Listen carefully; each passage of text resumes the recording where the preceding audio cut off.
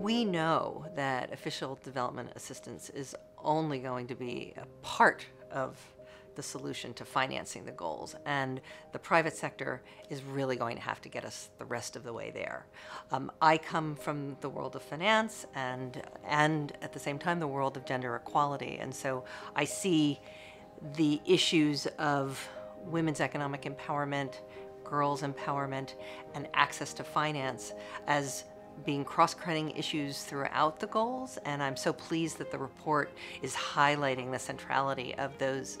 issues the same way that financial inclusion and financial access and sustainable finance runs right through the goals as well.